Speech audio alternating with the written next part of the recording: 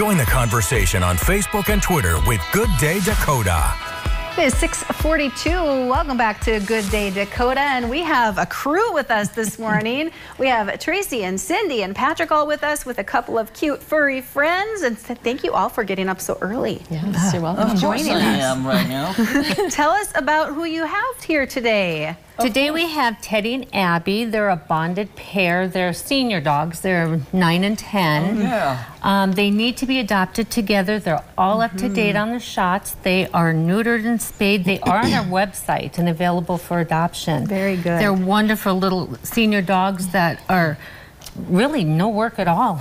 So, you know, a lot of folks like that, and so the pair, adopting them as a pair. About how old would you say they are? 9 and 10. Between 9 you said 10. that. Okay, yeah. 9 and 10 years old. Yes, and they are going to be a 2-for-1 adoption. So you only have to pay 1 adoption fee and you get 2 little puppies. Hey, Yeah. two sweet faces. Yeah, they're very sweet. Yeah, They're anything. very sweet. So would they get along with other dogs or Yes, kids? they get along very well with my dog and cats. They like cats too. Good. They're just very calm, very mellow, very bonded with their person.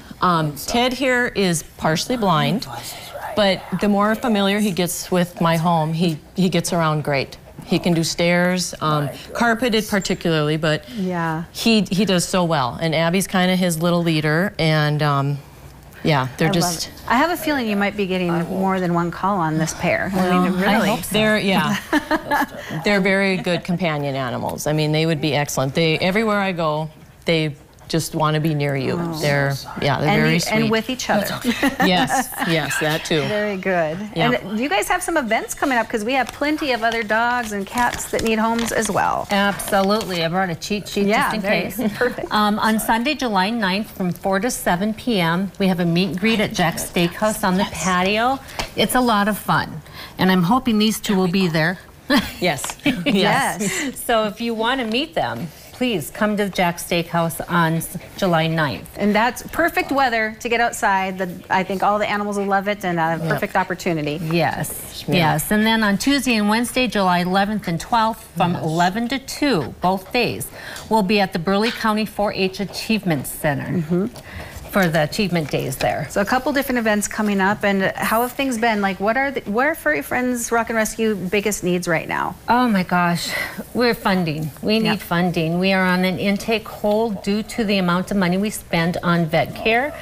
We're just running out with the needs of all the animals. We are getting so many requests for surrenders.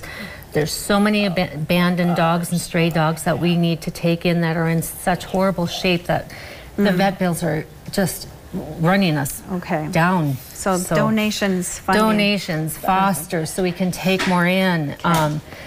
All right. Well, it's just a horrible time for rescues right now. Definitely. Well, thank you all for coming here with us this morning and bringing in these two sweet faces.